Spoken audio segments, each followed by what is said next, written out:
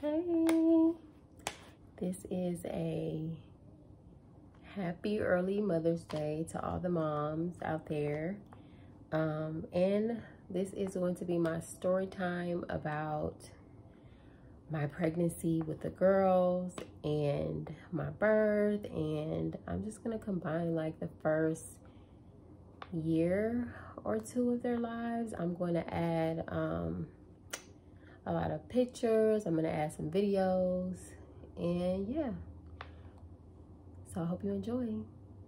Okay, so I feel like I found out I was pregnant in like September of 2014. I had met the girl's dad years before that. We disconnected and then we connected again, and then I ended up getting a job at the club, and he paid for everything, and he just held me down and was supportive throughout that whole journey. And I ended up in a relationship with him. During our relationship, I never really asked what he did. I didn't really want to know. I felt like, you know, I knew we were living on the edge, I guess. But if I was asked by anyone what he did, I could honestly say I didn't know. And a part of me was always kind of fearful of that. And then a part of me was kind of like just in love and just, I don't know. But yeah, so got pregnant probably like in August. We had went on a like 5-6 day trip to many cities. We started here, we went to Portland, we went to Seattle, we went to Houston, we went to Albuquerque, New Mexico, casinos, and we went to Phoenix. I saw my dad. Like, it was a trip. Like, we was just gone. We were not home. It was like a good week and a half, 2-week trip. Once we got back like, this was in September, had to be. I don't know, don't quote me on the dates because it was so long ago, but whenever it was, we left. And then when we came back, we weren't even home for that much longer. We were living in a townhouse before we left. And then when we came back, we were having a lot of trouble with our neighbors, and he had plenty of money for us to be able to pick up and leave. So when we came back from our long vacation, we literally like packed up the whole townhouse in 24 hours and we moved. Like, we had already talked to this guy at a condo in Buckhead. It was like a penthouse, and we were just living, like just enjoying life and enjoying each other. So we decided that we wanted to move to the penthouse. And then we literally packed up and moved all our stuff into the penthouse, like in like hours. I feel like we had did it so fast, and then we ended up leaving to go out of town. So we and if I said that wrong, I'm correcting myself. We searched for the condo, found the condo, got the keys to the condo, moved all of our stuff out of the townhouse into the condo, and then when we came back, we came right back home to the condo. So when we had got back, we weren't even home a good week, and he left back out again for work. And then when he left back out for work, I was still dancing at the time, and I did not know I was pregnant at the time. I was feeling weird. This is like beginning of October. The day that I'm talking about is like the 6th of October. And sorry about the noise, and if the girls come in here, that's because they're home. You okay? What's wrong, mommy? Don't get no letter soup on my bed. Mommy's recording a video. Okay? You okay? I'm gonna come in there in a minute, okay? So we got back home, and he immediately left back out after a couple days. I didn't know I was pregnant at the time. And I'm trying to think. When he left, I got up and I went to work. And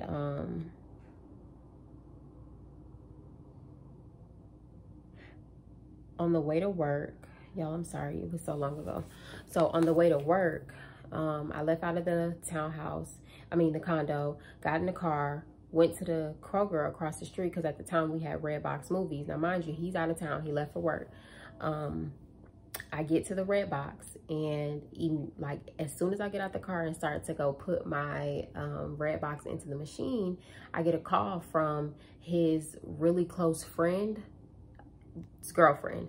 So I know him and his close friend are on the trip together, but she calls me, which we were cool, so I didn't think nothing of it when she called me. I thought she was calling to gossip or whatever, because we used to sit and talk about our boyfriends with each other. Like, he's getting on my nerves, what's he doing, blah, blah, blah. And then we would hang out. We went to the gun range. Like, we were just chilling. So it wasn't out of the normal for her to call me. So I stuck my Redbox in the machine, got back in the car, and she called my phone, and I'm like, hey, what's up? She was like, can you come over? I'm like, yeah, is everything okay? She was like, no, girl, it's bad. It's really bad. I need you to come over. I need you to come over now. So I'm like, is he alive? Is he alive? Is he alive? Like, that's the first thing I asked her. And she was like, yeah, he's alive. He's okay. But it's really bad. It's really bad. I need you to come over because I don't want to talk over the phone. So I'm like, all right. So I immediately just don't even go to work. I go straight to her house. And she's sitting there like shook. Like, you could tell she's shook. She doesn't really know what the heck is going on, whatever. So I get to sitting down, and I'm listening to, because now she's talking on the phone to her dude, and he was with them when everything just went crazy or whatever. And yeah, it was a lot going on. So we found out that he got in trouble, and that all of them had gotten in trouble, we found out.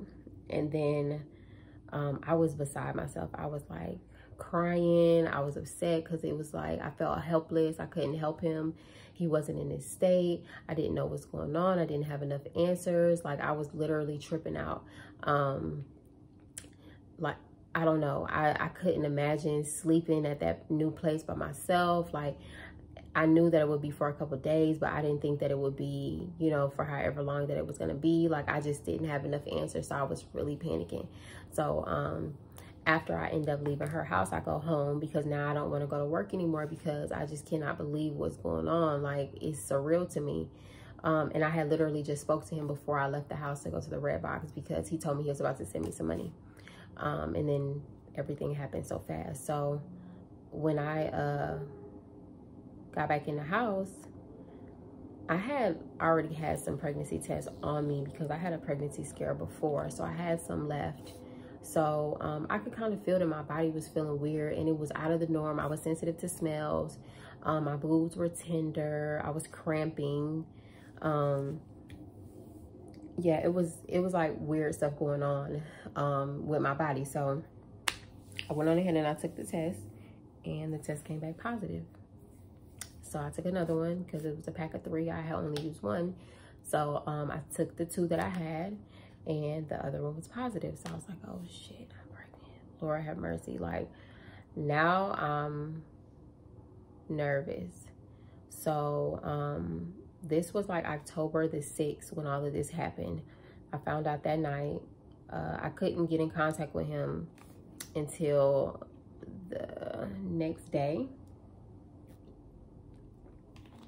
when he called me to tell me everything that was going on, because the only communication I had about it was through the friend's girlfriend. And that's because his ass fled the area and got away temporarily, but he was able to give us information on what was going on. So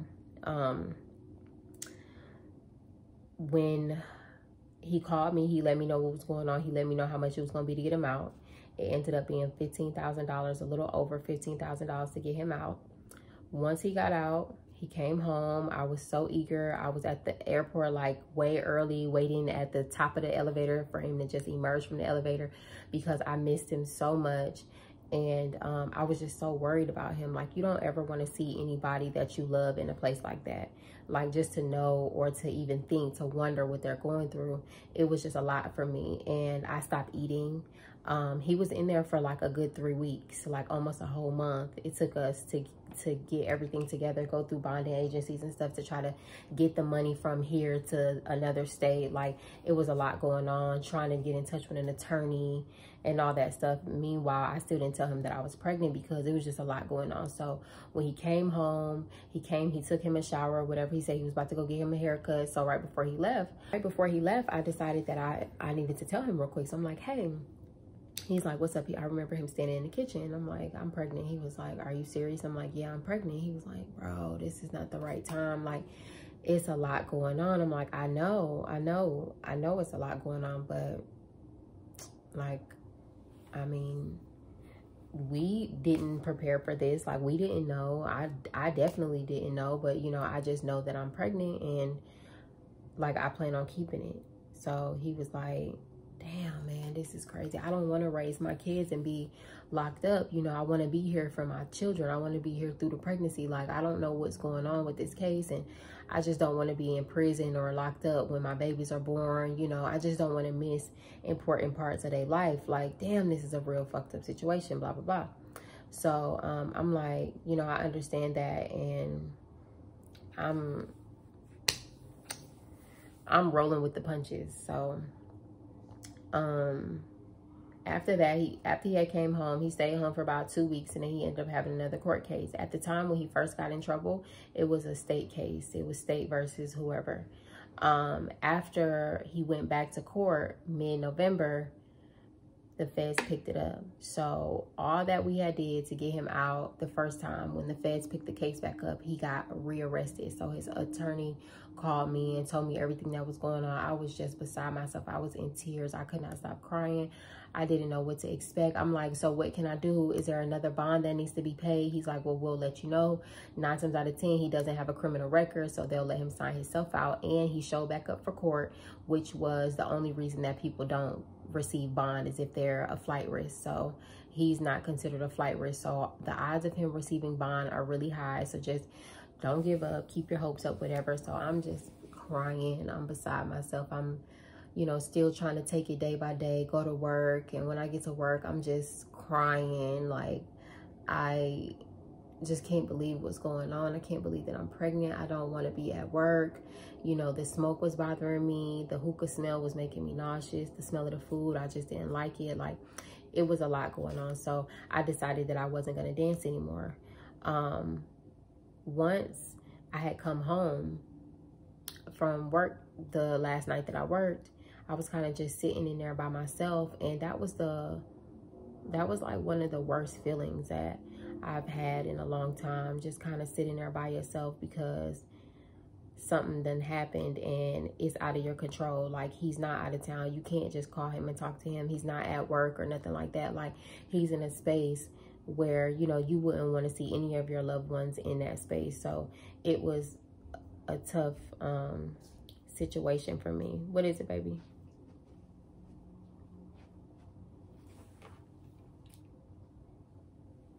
What is it, Mama? There's a charger in there for you. Are you still in my another charger?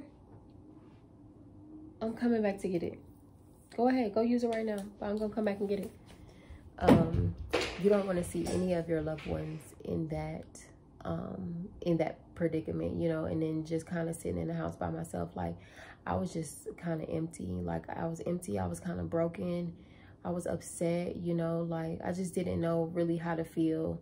And yeah, it was just it was a real tough time for me. Like, I used to just sit in there and cry. I would sit in the tub and cry because I just couldn't change anything. So I stopped going to work. It took him about a month and a half this time. I feel like it took him about a month and a half to actually get out. It probably was even longer than that, y'all. It was a while. But by that time, I had moved out of the place because I didn't want to stay there anymore if he wasn't going to be there. And I didn't know when he was going to be released or anything. And they were pushing his court dates out like 30 days. So I ended up moving from there. I didn't want to stay there anymore. I wanted to be surrounded by, you know, some family. So I moved in with my sister. At this time, I'm still early pregnant. I went to the doctor And at this point, I feel like I'm about 6 weeks pregnant. So when I get there, I tell them, hey, you know, I think I'm 6 weeks pregnant.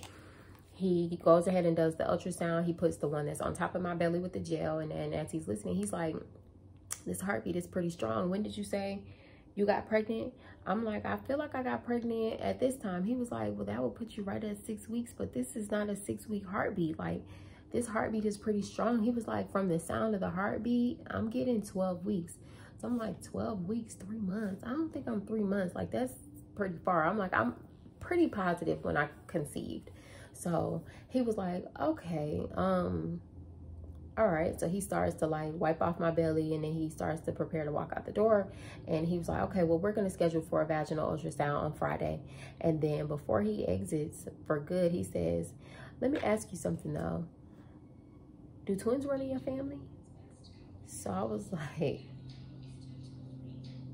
why would you ask me something like that? Like, excuse me, sir, why'd you ask me that? He was like, oh, nothing. We'll see you back on Friday, and just let it go. So I leave the doctor's office. I go home and I call April, my friend. And I'm like, hey, girl, this is what they said. He asked me, do twins run in my family? She was like, girl, you better not be pregnant with twins. I'm like, tell me about it. Like, that would be crazy. You know, all of this stuff we're going through. And then, bam, I'm pregnant. Not only am I pregnant, but I'm pregnant with twins. Like, what are the odds? Like, I'm like, ugh. I could deal with 1 baby. I don't know if I could deal with 2 babies. Lord have mercy. This is crazy. Like, what are the odds that I could be pregnant with twins? My mom has twins. My dad has twins. Now I could potentially have twins. I'm like, she was like, no, I don't think you having twins or whatever. So she takes me to my next doctor's appointment. And when we get there, she does the vaginal ultrasound. And she was like, yep, twins. And she spun the little monitor around. So I was like, oh. That was my literal response. I just bust out laughing because, like, and then I looked at her and her reaction was the same. She was like, oh my gosh. Like, it's really twins. I could not believe it. I was just laughing. I was in such a state of shock. Like, I was like, what the heck? No way, 2 babies. So I just couldn't believe it. So she gave me pictures or whatever. And then when the other doctor came back in, he was like, congratulations. I'm like, you knew. He was like, listen, I didn't want to say. I just knew the heartbeat was strong. So, you know, I want to be correct before I say anything. And that's why we got this done for you. But right before I left, he was like, what's your, excuse me. He's like, what's your name again? So I'm like, you should know my name. Like, I know you have a lot of patience, but I mean, look at the chart or something. But my friend who recommended me to him told me that he's getting old or whatever. So, and he was way out of the district for where I wanted to actually give birth to my babies due to the fact that I was carrying twins. I heard that it's a popular hospital out here that has the #1 NICU center in the region, I think, or country or something like that. So I wanted my babies to be in that environment. Like, I just wanted to make sure that my children were going to be, when I gave birth to my children, they were going to be in the best place possible for, you know, if anything, God forbid, was to happen, I know that I would be in a good place. So, yeah, when I got back home after my friend April took me home, I got back in the house and I told my sister and then I told my mom. They were happy. They couldn't believe it. And then I waited eagerly for his phone call. I was like, yes, it's just okay. When he calls me, I can't wait to tell him. So he ended up video chatting me. So I was laying on the bed and I was like, I'm pregnant, as you know, and it's twins. He was like, no way. I'm like, yes. He's like, yo, bro, I'm having twins, bro. Like, telling people around him. So he was like, this is crazy. He was like, yo, I want 2 boys. So now we just planning or whatever while we're on the phone. So, you know, that was like the little bits of joy that I was able to pull out of the situation. Like, the situation that was so like unexpected, so terrible. But those were like little bits and pieces that kind of just made me happy and I would be okay. So after that, he ended up coming home like the next year, early the next year. I feel like he came home, or maybe right before Christmas or something. I don't know. I feel like it was the next year though, beginning of 2015. So when he came home, he wasn't able to stay with me. He had to be released to some immediate family. So I think he had to be released to his mom. So it was a little bummer because I was like, dang, you know, I really want him to stay with me, whatever. We ended up working it out, and he ended up being able to come and stay with me after Valentine's Day, which I was so excited because I was like, yes. And he was on house arrest, so I knew that even if he goes to hang out, he has to be back at the house by 8 p.m. so I could clock him. I was like, thank you, so come on back home. But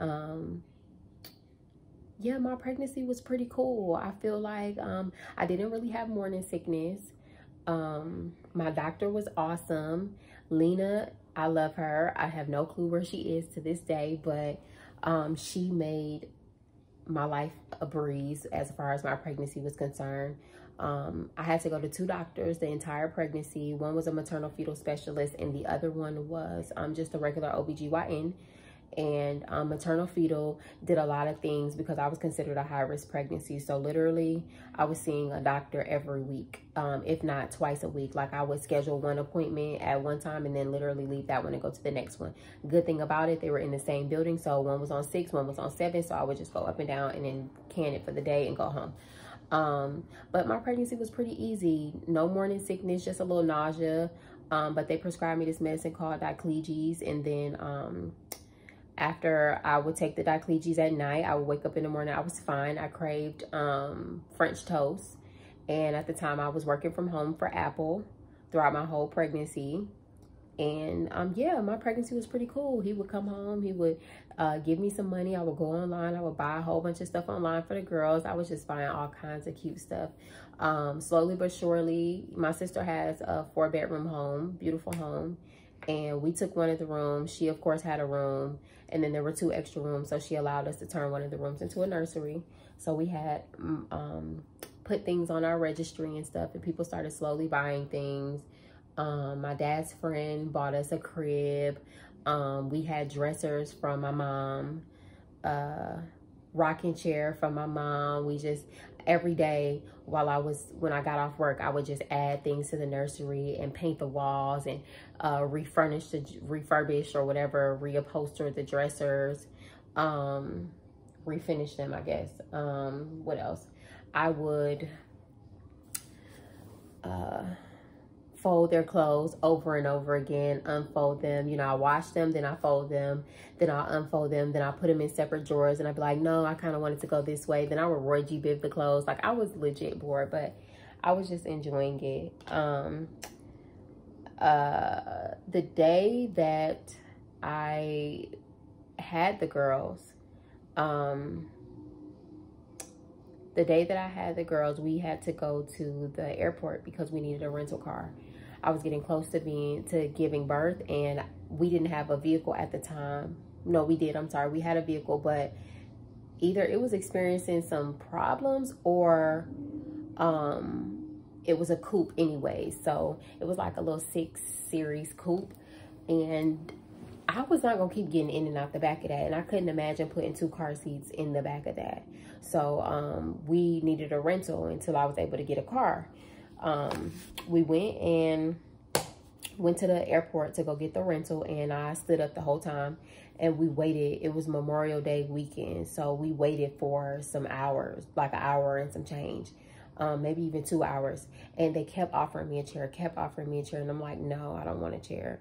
I just want to stand up. You know, it made me feel better. My back was hurting. I could pace the floor. I just didn't want to sit down. Anytime I sat down in that heat, my belly would sit on my thighs, and I hated it. So I would opt to stand up. So I was just standing up, and people kept trying to offer me a seat, and I'm like, no, like, if y'all want to help me, just let us go in front of you. But we waited, and then after when it was our turn, we ended up getting the rental car. We went home, and when we got home, my contractions started getting disrespectful.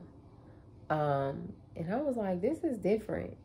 So I thought they were Braxton Hicks. I'm like, okay, all right, it's really like contracting. So I'm like, okay, I'm watching it. I get on my phone. I have this app on my phone that had tracked my pregnancy the entire time. I got on my phone and I would clock the contractions.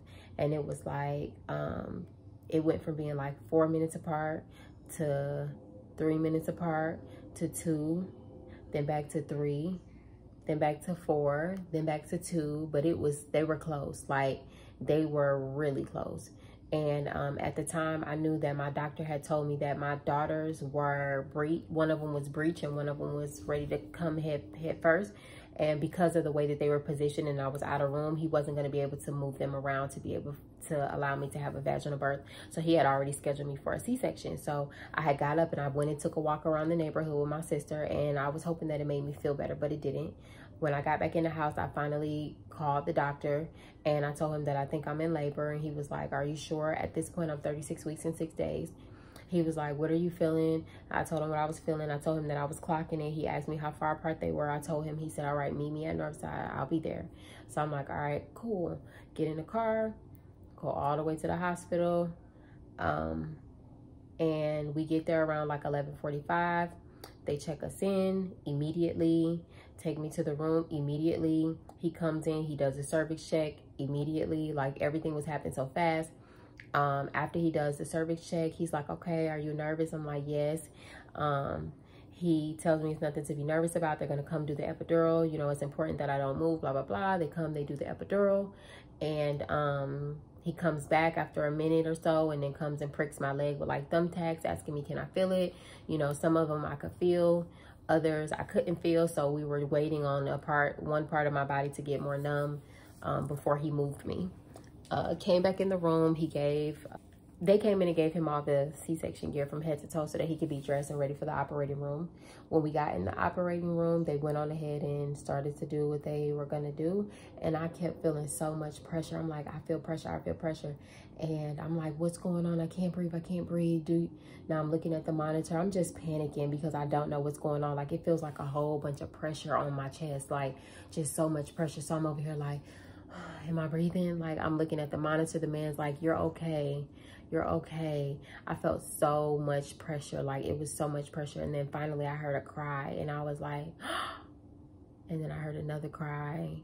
And then they brought my 2 babies around to me and I could not believe that I had carried babies, and they were in my face and they were crying. I was so amazed. Like, wow. Because, you know, the further I got along in my pregnancy, I used to be really afraid of stillbirth because of my size. At my first measuring, well, scale, weight, whatever, when they took my weight at the very beginning of my pregnancy at 6 weeks, I was 97 pounds. By the time I finished, I ended up being like 140 something, almost 150.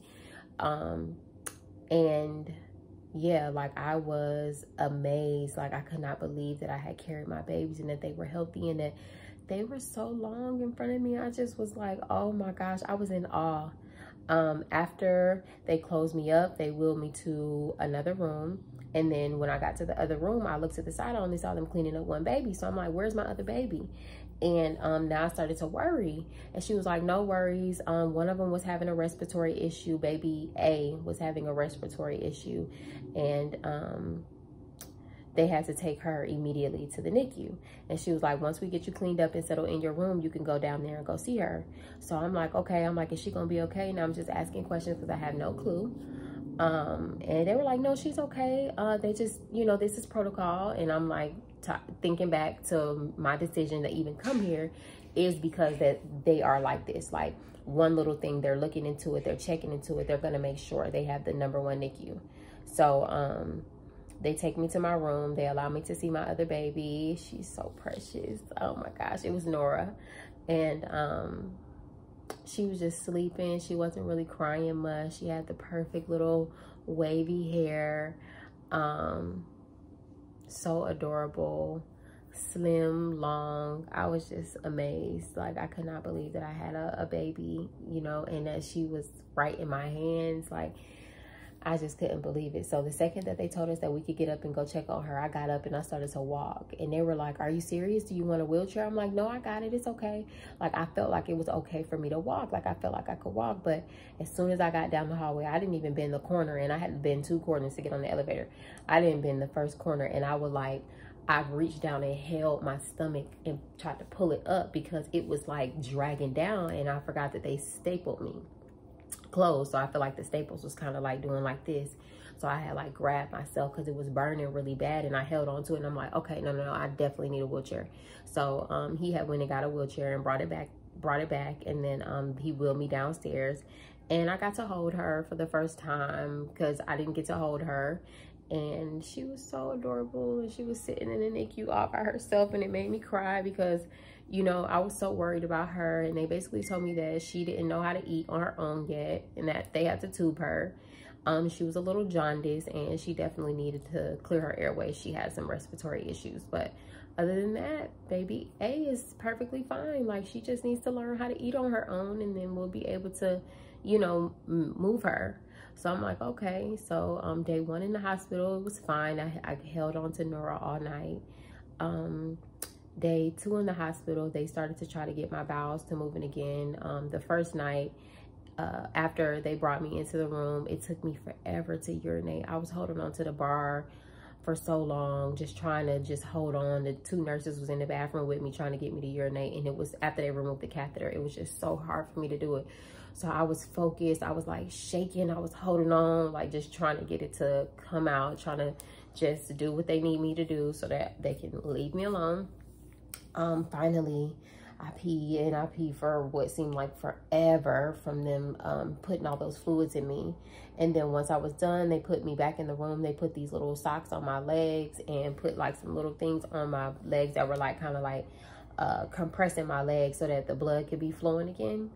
And then once they did that is when I went to go check on my baby. But after that night, I held on to Nora the whole time. And then when I got super sleepy, I put her back in her bassinet, and I called for the nurse to come get her and take her to the nursery because he was sleeping too. And I was just real protective over the girls, like, no, so I sent her back to the nursery. So when we woke up in the morning, I went in to see my other baby, and then we started filling out the paperwork so that we could name them and everything. And then they started to try to get me to move my bowels. They started to try to make like little concoctions for me to drink, prune juice and orange juice, warm it up, and hopefully it'll make me go. It took me a minute. Oh, some apple juice in there too. It took a minute for it to work. And when it finally did, I literally had my child in my hand, and I had to hurry and I put her with her dad like super quick so that I could run into the bathroom and use the restroom. And then once I got done, I had came out, and he didn't even budge. She was right up on him, and he was just laying there, didn't even move. She was like right up on him. And when I came out the bathroom, I grabbed her so fast because I was like, shit, I wasn't even paying attention that he didn't pay attention when I tapped him to wake up to get her. He didn't pay attention. So she was kind of just laying in the same position in which like I had put, like, I feel like he was just way too asleep for me. Like, I tapped him, told him to get her. He had her, and then when I came out the bathroom, he wasn't like holding her like he had her. So I grabbed her real fast. I wrapped her up. I put her in the bassinet, and I radioed for the nurse to come and get her because I'm like, okay, this potion is working. So after I finally fell back asleep, the next day was just kind of like me deciding what I wanted to do. They told me I could stay longer since my one baby was in NICU. But I was like, no, I'm ready to go ahead and get discharged. They made me take a CPR class. Once I took the CPR class and became certified, I could get closer to taking at least one of my babies home. So the day that I took the CPR class, I got back into the room, and the nurse had came in the room and brought me the baby, Nora. And we were just sitting in the room casually. I'm looking at her. I'm just taking in all her features. I'm staring at her. And then I have to change her pamper. She hates it. So she starts crying. After she starts crying, she starts choking. And I remember from the CPR class, they said that if your baby is silent, that's a problem. But if she's crying, then it's okay. She can breathe. But she was silent, and she was just wailing. So I immediately panicked, and I ran out into the hallway with nothing but the nursery panties on. And I handed my baby to the nearest nurse, and she literally just dug in her pocket, got the little nose bulb, and was like, it's okay, it's okay. And she just squirted it out and squirted it onto her gown, squirted it out and squirted it onto her gown. She was like, it's okay. She turned her over, she tapped her on the back, and then I could hear her little itty bitty little voice. And I was like, I kind of just rolled my eyes and started crying. And then I went into the room, and I was like, this is hard. Like, I was stressed out. Like, this is hard. He wasn't with me. I was by myself in the room, and I was just so like, she was like, it's okay. Like, this, now you know. So from that point on, I had always had one of those nose bulbs with me, like by my side, because I couldn't imagine that happening again. And when I told the nurse to come and get the baby before I could get in the shower, because he still wasn't back. He was running some errands, and he still didn't get back to the hospital yet. So I needed him to pick me up some food because I was tired of the hospital food. So I had him running some errands. I needed him to grab me some more clothes and do something else. So he was gone. So I called the nurse back in there to come and get the baby so that I could take a shower. So once I go get in the shower, the nurse comes back in the room, and she knocks on the door, and I'm like, hey, what's going on? She was like, hey, Mom, so Nora actually is gonna have to go to the ICU with her sister. So I'm like, what? For what? Like, why does she have to go to NICU? Like, now I'm confused, because what the heck just happened? Like, she was just fine. I was going to be able to take her home. Like, why does she have to go to NICU? So she's like, yeah, well, her temperature keeps dropping. She won't stay at the temperature that we need her. She keeps getting cold, and because she gets cold, she's not eating her meals like she should. And yeah, we're going to have to tube her and put her under a heat lamp so that her body can regulate the temperature, and that she'll want to eat again, because right now with her being so cold, she just wants to sleep. So I just bust out crying. I could not believe it. I'm like, dang, like, I started questioning me as a mother. You know, I just started questioning, like, a lot of things. I had called him, and I was crying. He was like, I'm on the way. Everything's okay. I called my mom. She was on the way as well. Like, everybody was rushing to my aid. I was just crying in the room. The lady that was making up my bed, she started crying. Then the nurse that had came in there to give me the news, she started crying. She was like, I hate having to tell parents this type of stuff because I'm too emotional. But she was like, I promise it's going to be okay. She assured me over and over and over. And I was just so worried. I stood at the window while they prepared her to go to ICU like a little sad puppy. And I was watching them put the little shades on her and put her under the lamp. Hi, Mama. I'm recording a video, baby. I'm coming in a minute. Go ahead. Did you put your bowl in the sink? Why? Make it happen, Captain. Can someone come with me? Marley, you just walked all the way over here. You can walk in there. What is Nora doing?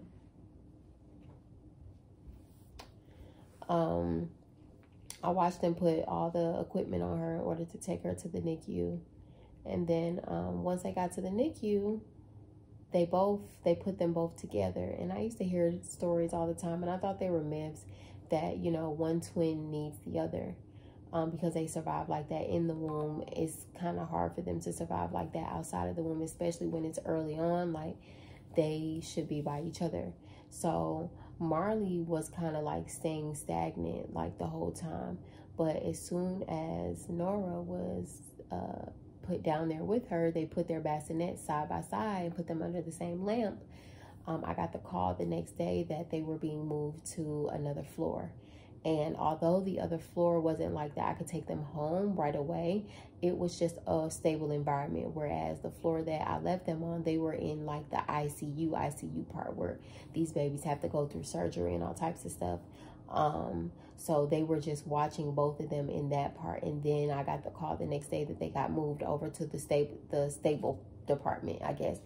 I call it like a little baby apartment complex. Like, it was so many different hallways with babies on it. These babies had bassinets and cradles and cribs in there. Like, they legit came in and made it like their room. And it's because even though this child is stable, depending upon the child, like, you don't know how long this child has to stay, because some people have their babies way early and they have to stay. Even though they're stable, they just have to stay here until they're comfortable with releasing them and sending them home. So my babies also had to stay.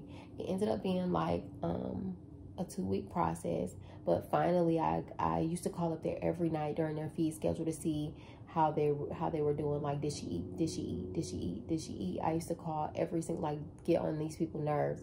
My daughters were inside of like a little room that had its own phone, so I would call and I talked to the nurse every single time. Did she eat? Did she eat? So and every morning I would go up there, and then every night I would call up there. So one day I had got up there after a few weeks. I had went up there and I saw these little white papers attached to their bassinets. So I went to read the papers, and it said, we're almost ready to go home. Do you have these things to make sure that you're able to take me with you, or something like that? So I was like, yes. Like, I was jumping for joy, happy that my babies were about to be discharged, and I had to just get everything on the checklist.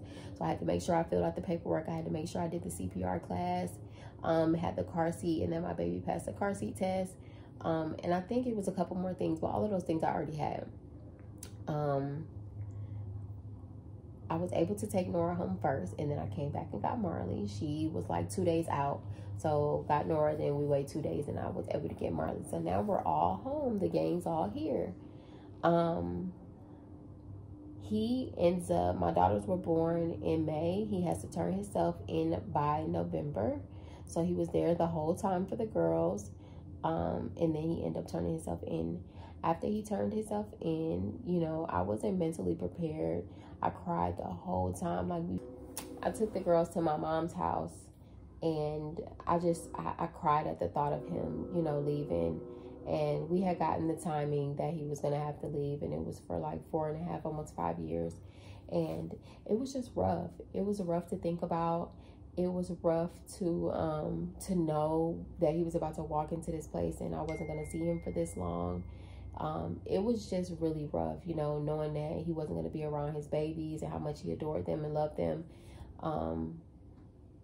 You know, like it was, yeah, it was hard in the moment. It really was. I cried so much. I tried to keep it all the way together, all the way there.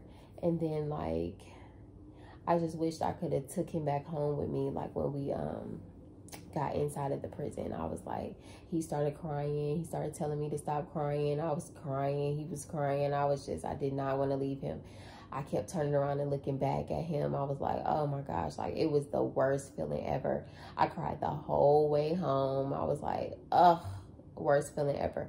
So when I got in the car, I had called my friend, and she was pregnant at the time.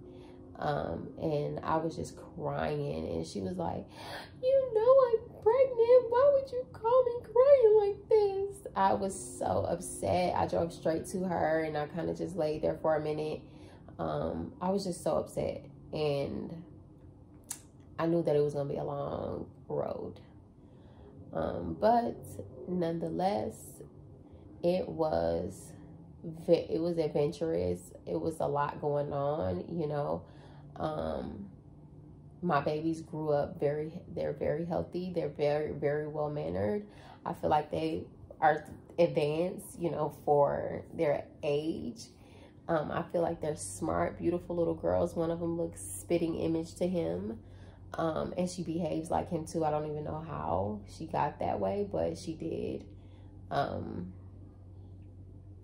Yeah, life was different. And, you know, that is another story that I'm going to leave for another day. But yeah, that was my pregnancy. And it was lovely. It was an experience. I loved it. In the moment, it had its moments where it was just a lot for me.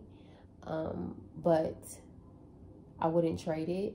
And I feel like it made me to be the person that I am. You know, the experiences that I had. My girls are amazing. Like, I just love being their mom. I love how much they adore me. And it's like the best gift I could have ever had. I could have ever given myself. He could have ever given me. It's like the best gift that we could have created, because these are my little besties, just running around here, always interrupting and stuff, but I love it. And yeah, I wouldn't trade it for the world. I don't think I'm having any more kids, but you know, I'm gonna make sure that my daughters call me their bestie too, because yeah, But I'm gonna attach some videos, a few videos and stuff. The girls, as they were growing, they were very advanced. I'm going to put some timestamps on them so that you guys can see that even though my daughters were considered to be preemies, that did not stunt their growth, and it did not stunt their ability to learn, their walking ability, their talking ability. It didn't stunt any of that. They are very bright girls, and that's still to this day, and I'm grateful for that. So it's been real. I know it's been a long time, but I'm coming back with my story times. I didn't want to get too long-winded, and I skipped through a lot of things just to save time, because I know we're on a time limit and I don't want to do anything over an hour. But yeah, I'm gonna add the pictures and videos, and I hope y'all enjoy. Love y'all. Bye. So cute. Yeah, hey. You gonna say hi? Say yeah. Yeah, hi. Say hi. Hi. Hi. Yeah. Say hi. Hi. Hi. Yeah. Nora, say hi. Say hi. Yeah. Say hi, mommy. Hi.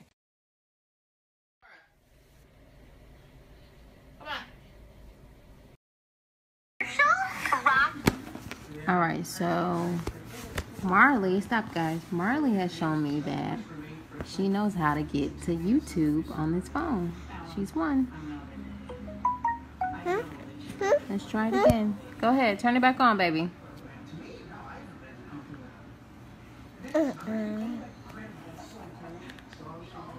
Uh-oh.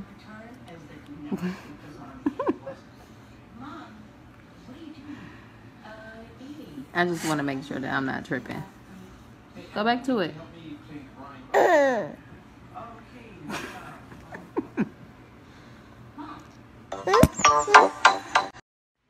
What you doing? What you doing? What are you doing? Nora. What are you doing? Nora. What are you doing?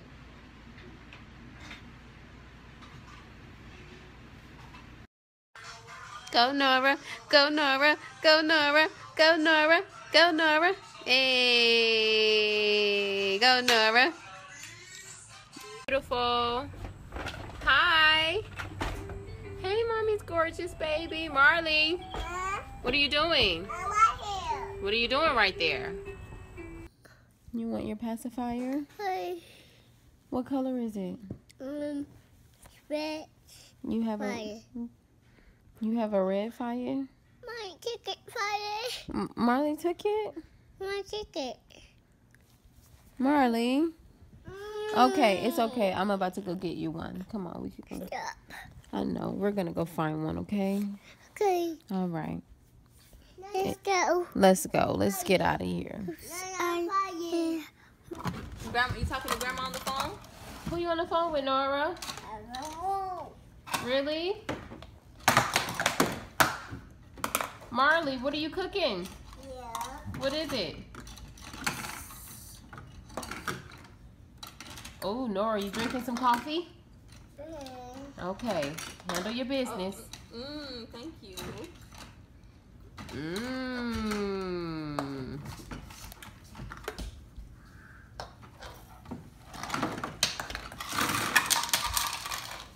Oh no!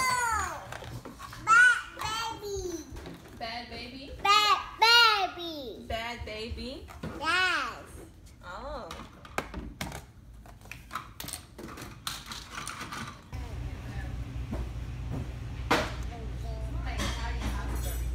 You eating poo-poo? Nora, what you have? Nora, what is that? Put it on your napkin. Put it on the napkin. Pick it up. Hey, put it on the napkin. Pick it up. Pick it up. Good job. Pick it up. Put it on your napkin. Good job. Yeah, there you go. Good job. Put it on your napkin. Uh-oh. What happened? What happened? It's a knife. You dropped it. It's okay. We don't need it. All right. Hello, everybody. Today we're gonna. All right. Hello, everybody. Today we're gonna.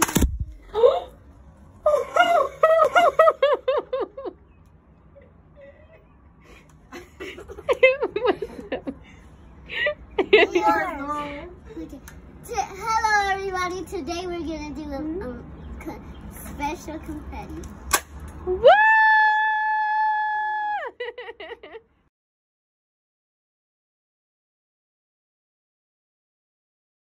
Say what? What? What? Say, fix the face.